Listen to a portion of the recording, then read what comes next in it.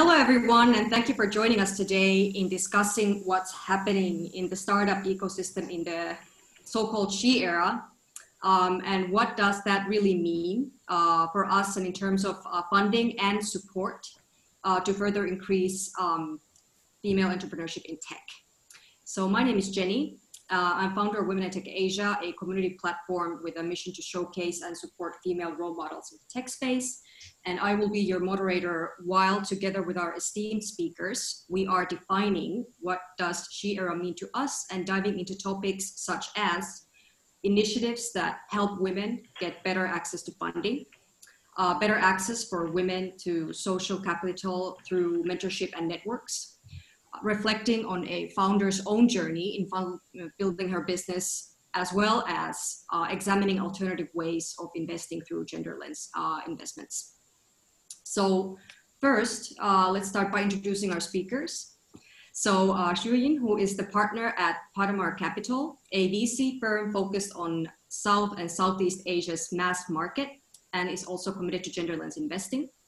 Susian, the co-founder of Supahands, a Malaysia-based end-to-end data labeling partner for AI and machine learning companies. And Will, managing partner at Cocoon Capital, an early-stage VC firm focused on fast-growing digital and deep tech startups in Southeast Asia, and who have recently launched a female founders mentoring hours initiative.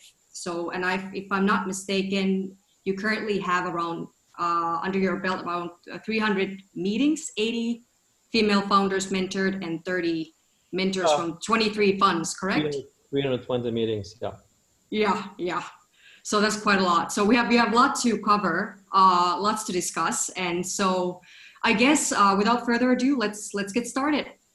And I guess the whole gist of today's conversation is going to be also around like defining and discussing around our experiences and your current role in the ecosystem when it comes to supporting female entrepreneurs, and especially when, you know, globally female founders have been facing challenges such as lack of funding. So, and in some estimates, we're looking at, you know, 2 to 3% of total investments are going to female founders, and so that's a fraction of the pot that is out there. So, would love to kind of dig deeper into how we can best solve this issue and kind of what kind of support mechanisms, especially Will and Shuyin, you're currently building that addresses this issue. So so why don't we start with that? So you know, maybe Shuyin, you could start by just sharing a bit about what made you go into alternative investment thesis such as gender lens investing, and what does that mean for you, and kind of what do you do in this space? Right. So I think as you mentioned, we're a venture capital firm, and you know we also call ourselves impact investors, which means, you know, I think since our very inception, I mean, we've been really committed to you know, I think equality in many respects, right? Not just gender equality, but also you know, equality in an economic sense, and providing more opportunities for the mass market, right? And low income populations. And, you know, I think we've been unconscious gender lens investors in some ways for quite a long time. We started off investing in the microfinance sector. And I think as most people would know, most microfinance borrowers are women, right? So I think it's very hard to be a successful microfinance company without really understanding the needs of these women very well, right? So I think that was a lens we applied, I think, you know, decades ago, actually. But we really only formalized our approach to gender lens investing more recently. And I think fundamentally why we do it is because we believe it will help us get, you know, additional data and ask better questions to help make better decisions at our firm. And I think also it will help us, you know, manage our own internal processes, you know, more effectively, and really attract the best talent to Patamar. So that's kind of how we got to the why. I think it was very interesting in terms of the how, right? How we actually put this in practice. I think one thing I will say about gender lens investing is, you know, I think certainly investing in female founders is a very important part of that, but it's not the only piece, right? You know, we also think very carefully about, you know, what kind of customer segments and bases are our companies serving, right? How does gender play a role in that as well? And how do we provide, better services to kind of the end consumers more, more effectively?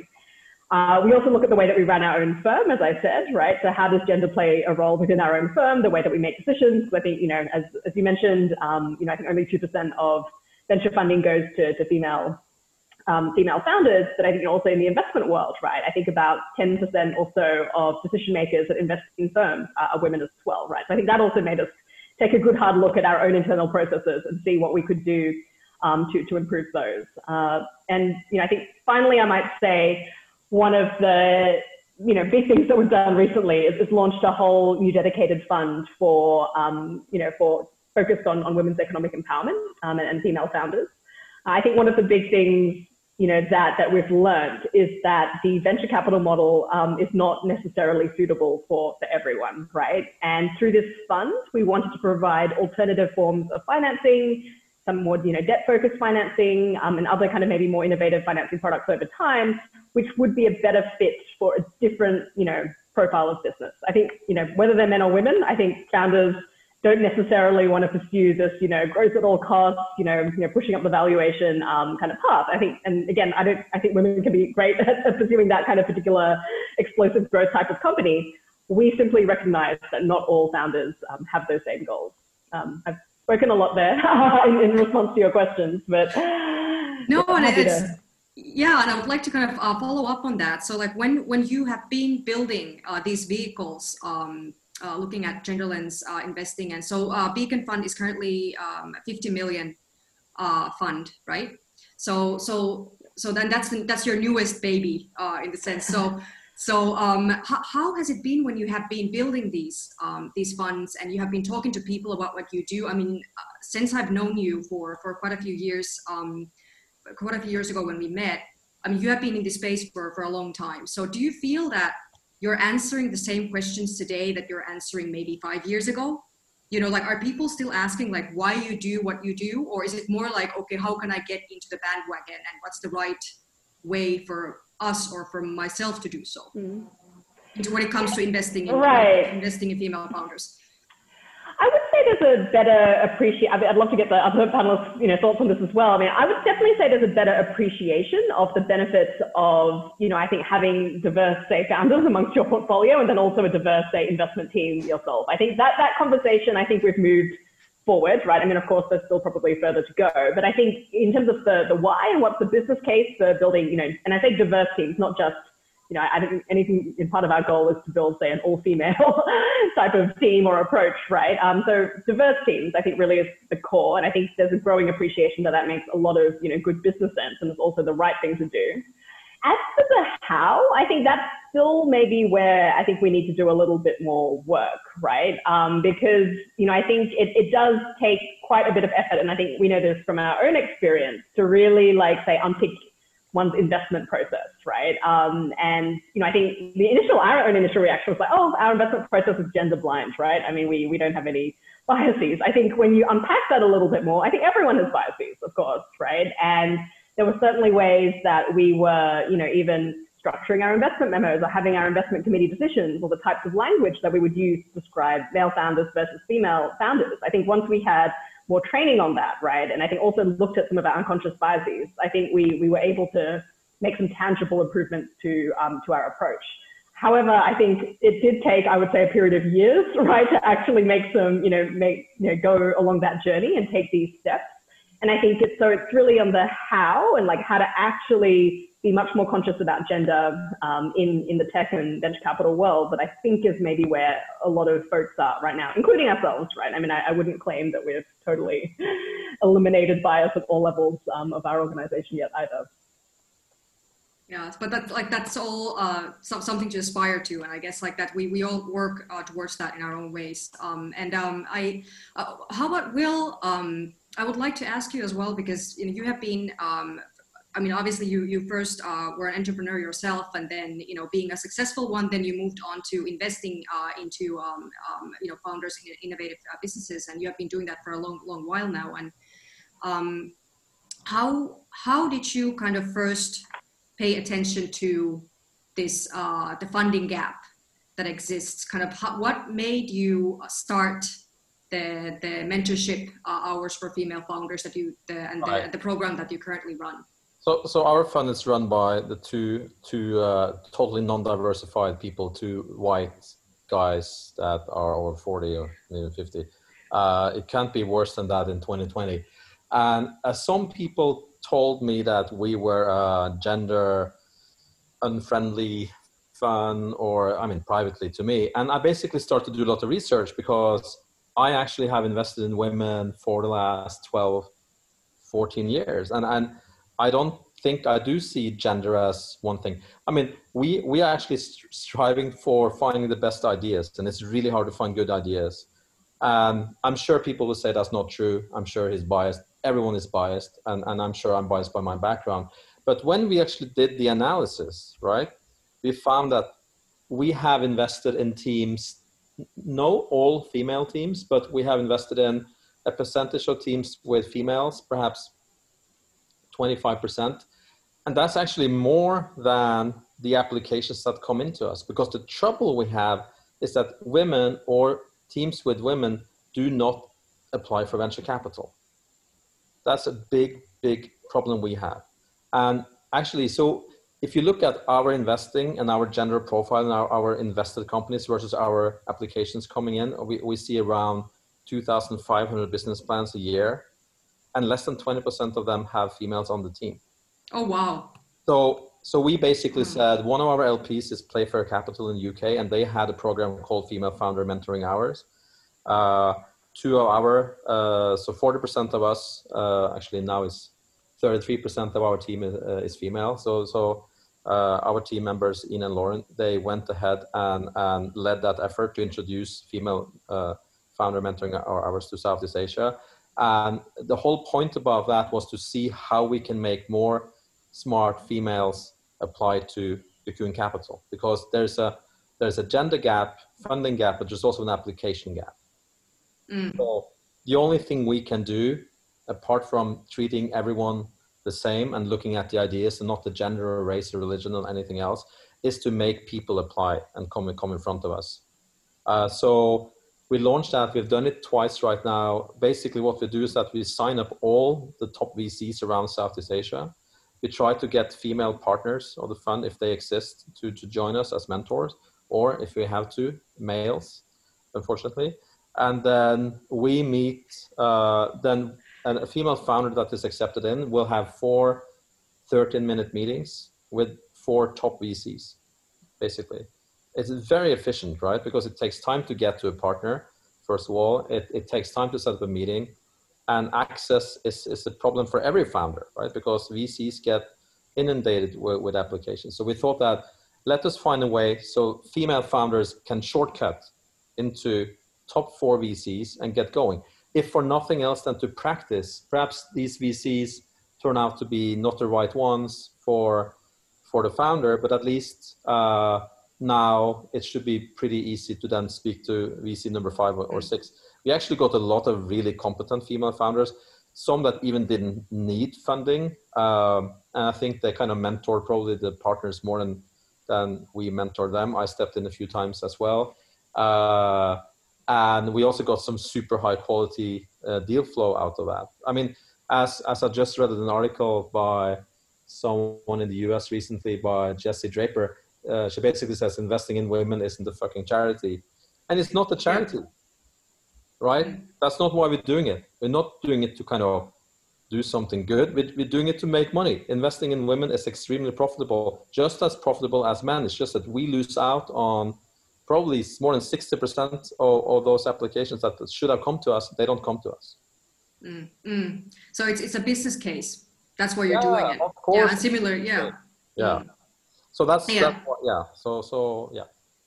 Yeah, and I think and going back to like when you mentioned that, you know, there's you see that when you're receiving these applications that, you know, only 25% of those have, you know, women in the team. Is that and kind of going the funding gap that exists, is that perhaps a situation where there's also the bigger reason is access to social capital? meaning that that is, giving, basically what you're trying to fix. So whether that would be mentorship network or, fellow successful founders themselves kind of mentoring the ones that are up and coming, or looking at early access to talk to the investors before you're actually in the need for applying for funds, because then you get that early access and that relationship building from early on and from the get-go. Could be, but don't forget, a lot of innovation around the world is driven by tech. And that's why organizations like the ones you started and others started, that's empowering women and making them more interested in tech, is very important, because a lot of people that do tech innovation today happen to be, unfortunately, men, right? Or women are underrepresented. And that also means that, a lot of venture capital investments go into very high growth, high margin, global sometimes companies. And a lot of that comes from software, for example, where women still are underrepresented. So there are a few fundamental factors that have to be fixed as well. So then it goes back to the beginning stage of the funnel, which is that, how do we get more young women to go into computer science early on? How we get more young girls interested in engineering, all of that. Biotech, health tech, anything. And then from there, how do you make them take that leap to apply for venture capital? What I have found is that women are more concerned with running out of cash, are more concerned and more responsible when it comes to money than men. I mean, that might be a sexist remark now towards men, but that we don't care about. And so when you take on venture capital, you're kind of taking on the kind of debt because you issue shares to the VC and then you feel you have to deliver. Men are much better at bullshitting and taking risk and not caring so much about raising money. And they're very happy to raise money for something that's kind of half-baked, whereas I feel that women are more careful and they say, before we go and actually apply to this investor, perhaps we should actually get our house in order and make sure the product is ready and make sure we have some sales. I don't know if that's true, but that's also what I feel. So I think that is also something that might hold women back from applying. Again, that's something I cannot say, on a statistical grounds, but I just think that's also a factor you could think about addressing. Yeah, and before I'm asking the founder's perspective from Susian, I just wanted to kind of jump in with Shuyin a bit and just what do you think about so what do you see when it comes to deal flow, when it comes to the founders that you're looking at investing in? So how do you feel that there's a sense of difference? And I think to pick up on some of Will's points, right? I think I think we looked at it in the way of we saw the burden was on us as investors to find a way to reach female founders. I think Will obviously did that too by setting up the female founders mentoring hours, etc. Right? So I think I would say it's yes, they don't want to apply for funding, but also but why, right? And what are we doing which generates that lack of interest or trust, or they don't have those pre-existing relationships, etc. Right? So I think we actually I think that is a challenge, and how do we also as a fund be more open about communicating our interest in investing in female founders, right? So I think Patamar does run a number of funds. We don't only invest in female founders, and in fact some of our early funds I would say had almost all male founding teams, right? In our latest fund, which is again not only focused on female founders, Patamar 2, actually our first two investments were into women-led companies, right, with female CEOs, right? Just because I think we've been much more intentional about stating our commitment to this, and it really opens up our kind of pipeline. As for I think I kind of do agree, with Will around the point around kind of discipline and having a more fully baked plan before coming to investors. And I think that's all. I don't think it's necessarily an inherent quality that women have, because I think that would be a bit sexist. But it is, I think, the conditions of the market, right? I think women do have, because they have less options when it comes to accessing funding, naturally that makes you more resilient, right? And more resourceful with what opportunities you do have. So I would definitely also say that in terms of, discipline and kind of financial management, that is a common, very positive trait that we do see in a lot of the female founders that we work with. Yeah, and then just like a side comment, I mean, so I feel like I've seen a kind of mushrooming effect these last 2 years when it comes to new up and coming gender lens funds being launched, and I think that similarly, I've also heard from the initiatives that and the founders of these initiatives that once they launched a pot of money that was directed into to be invested into women-owned and led companies, because of this funding gap, so that it suddenly became like this whole marketing thing happened by itself. It went viral. So actually, when it comes to quality deal flow and getting the word out, you didn't need to invest that much into actual marketing of that, because the need was so high that it kind of went through the networks and the community like wildfire. So I mean, that's also kind of interesting. But like going back to the founders' perspective, so Susian, I would like to kind of ask your views on this, and I mean, we just quickly before we started recording this, you mentioned that you haven't really felt that your challenges building a company has been so much female focused challenges. They have been more just general entrepreneurial challenges, but how do you find when kind of starting this journey, and any particular challenges that you found were something that you had to overcome, and were there any particular, whether that would be an initiative or support group or people, or kind of what helped you build and keep on building and raising capital? So like I mentioned earlier, before the call started, that I've been quite fortunate that I'm not part of a group of female founders that have been discriminated against, and I've not felt that being female has also brought me further. But what's been really good has been having a great co-founder for me, and he happens to be male. And talking about the traits that both Will and Shuyin were talking about, I think to a certain extent you would get female traits who tend to be a bit more conscientious. Well, that's me. And while my co-founder, he's a bit more extroverted and creative, and he just goes out there, while I'm a bit more careful and analytical. But I think this actually boils down to your individual personality as well. And in terms of challenges through our journey, as a female co-founder, it's been supported by the diversity we have in the team. It's not just a gender diversity that we have. We have over 50% females in our tech team. Also, our diverse distributed workforce, they're also about 60% female, and that was all unconscious. That wasn't something that we planned to do, and having this diversity has actually helped us along the way. Yeah.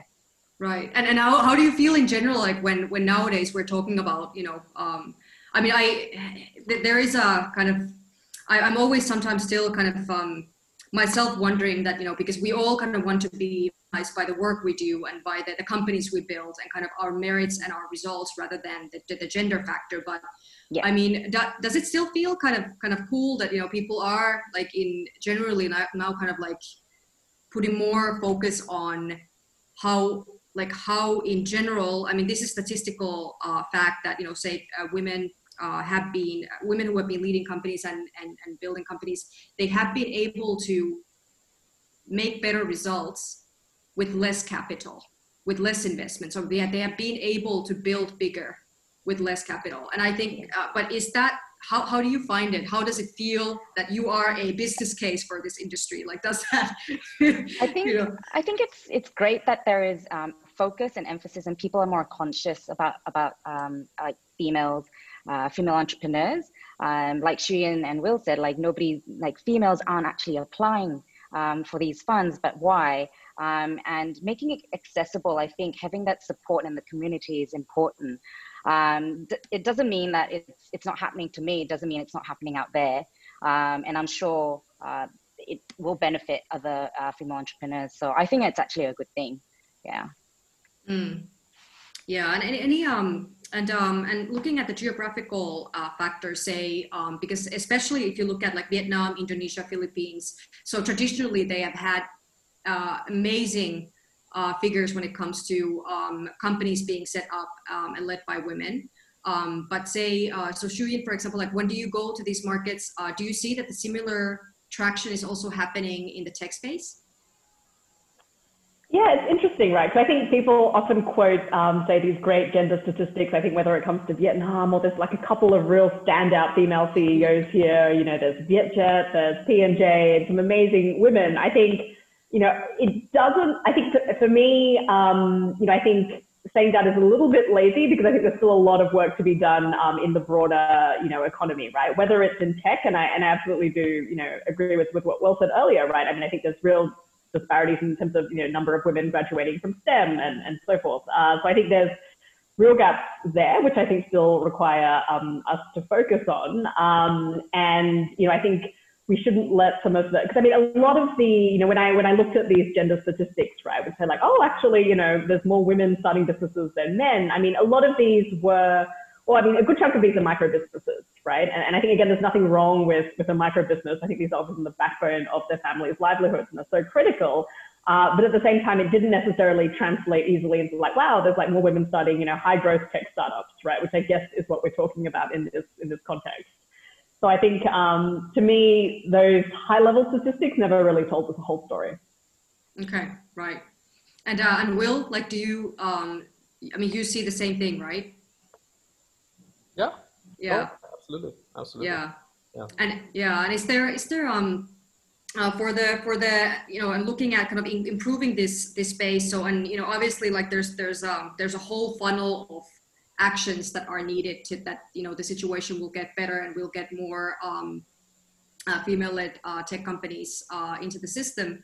And obviously like that journey starts from early on, purely looking at role models and looking at kind of awareness around this, because it's hard to want to become something that you can't see. So I think that's something that I've really liked in recent years, that there has been sort of a focus for raising those female role models out there for everyone to notice.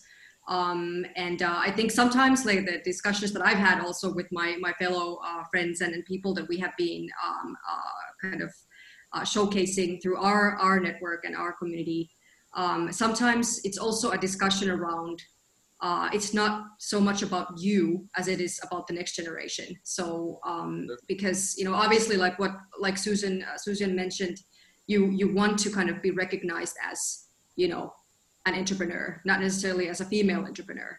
But, you know, then again, it's not really about us. It's not really about you as much as it is about the next generation. So I don't know. I mean, you know, where do we go from here? If you would be able to kind of, you know, do one thing or support one particular thing that would be a kind of the next step in the ecosystem towards where we should be going, where would you kind of see your role as, or kind of the need for really emphasize like what's the next step now that we are kind of seeing this like she era in terms of, you know, we have more and more female role models out there. We have more and more gender lens funds. We have more and more focus on support networks and kind of that access to social capital around female founders. But what would be your choice?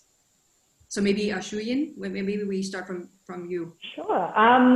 I think for me, what I would encourage people to do is, to take action. And specifically, I think the starting point is always data, right? You know, we always talk about being data driven. Right? And I think the first step in this, case, like it is for many of the problems that we deal with, is like get the data, get the baseline, right? So I think, for example, if you're an investor, know what your actually like split is of, applications to the companies you fund, right? I think most VCs might not even have the data that Will just mentioned, right, about his own fund.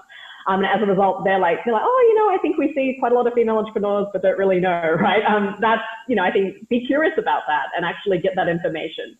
And, for us, the same thing goes for our portfolio companies, right? I mean, we ask them not just, oh, how many of your customers are male or female, but like, what is their retention like? What is their engagement like? What is the lifetime value or customer acquisition cost by customer, right? These are actually, these are not just gender questions, but they're, business and profitability questions as well, right? So I think my advice in short is get the data, split it out by gender, you'll discover very interesting things. And I think you'll be motivated to take action, of your own accord once you see some of these really interesting, insights, trends, and relationships between, say, the gender of your customers or your portfolio companies and kind of business results. Okay, thank you. And maybe Will next.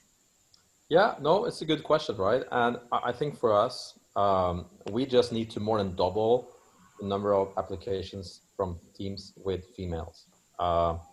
We will continue to invest, genderless and diversified, but we want more female entrepreneurs to apply. So what do we have to do to get that to happen? We need to reduce the impression that is difficult or hard or not the right time to apply for funding. So we need to do things like speaking more about the female successful entrepreneurs we have. We have many really successful female entrepreneurs, both in our own portfolio and in this region.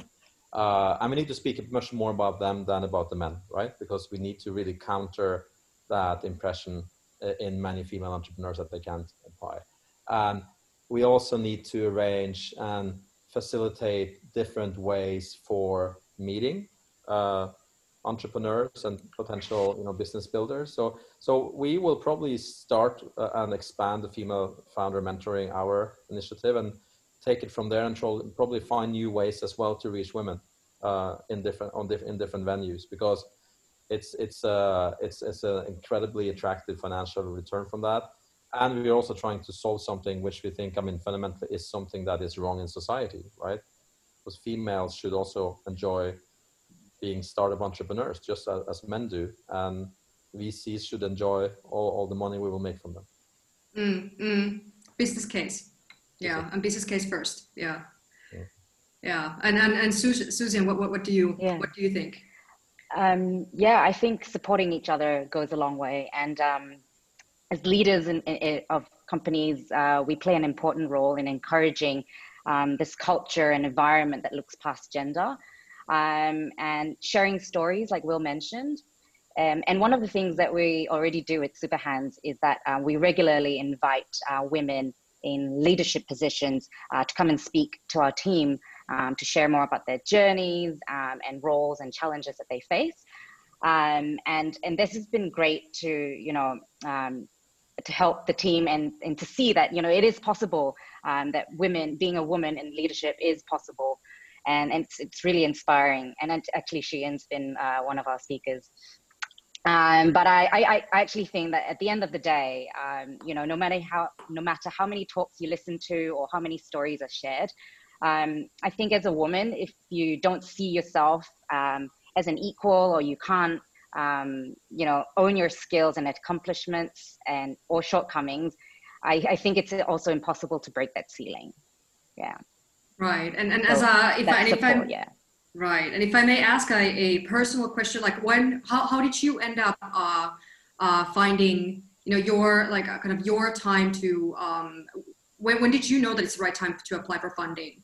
Kind of what kind of made you to just just go ahead with it? How did you end up meeting Shuyin in the first place? Was that a event? Was it through a friend? Like how did that happen? Actually, it was through my co-founder. And also looking at data and the financials, we knew that was the right time to look for funding. So that was always top of mind as well, to go out there and look for funding. So, being in that group of, women shying away from actually looking for funding, and because of my co-founder as well, it was one of the things that we always thought that we should apply for. Yeah. Okay. And so is there any, Shuyin or Will, is there any particular kind of your trusted go-to networks that you have seen to be successful when it comes to meeting high potential founders. And obviously, Will, you have been now launching the new mentorship hours program, so that's definitely a new direction as well, and an interesting one. And I think I'm really expecting what the results are like in 1 year's time, for example, when it grows even more. But is there any historically any particular places that you go to, or how much does the relationship factor, or like that that person from early on and from beginning, or through a trusted person, how much does that influence your decision making? You mean when we are evaluating a team, if we have met part of yes. So say you're evaluating a founder, and kind of looking at whether now would be the right time, and if that person is the right person to invest in. I think it always helps that to have met a founder multiple times or built a relationship, but we can't rely on that. I mean, we do spend a lot of time on getting to know people, but in most cases we get to know them when we invest in them, although we do spend considerable time with accelerators. So we get to kind of interact with the teams before we have to make an investment decision. So in that sense, I would say still for us, probably the accelerators, the incubators are probably the most interesting places to get to meet people and get to know people before you have to make that final investment call, both female and male. But yeah, I mean, we have to build a brand as well. We have to talk about how we, see that female founders bring enormous additional value. And we need to have the best female founders and the male founders reach out to us. In the end of the day, we have to build our brand so that we keep getting the best deal flow. That's how we can deliver best returns to our investors and find and help build the best companies. Thank you. Yeah. So and I think with this, I'd say that in general, like when we have been discussing about opportunities for female founders, as well as the she economy, or she era, as it's called. I mean, in minimum estimates, I think if we are looking, if we're investing in more women, if we have more female entrepreneurship, then just that's minimum a 5 trillion opportunity, and as well as business case for the entire ecosystem, as well as looking at country-specific goals as well. So in terms of growth, so I mean, important stuff, and hopefully we can continue this discussion going forward in some other time and in some other medium. So, but I would love to thank you, all of you, for your time today, and just thank you so much, and good luck with the rest of the day and the rest of the week. Thanks for inviting us. Thank you so much. Thank you so much. Thanks. Thank you.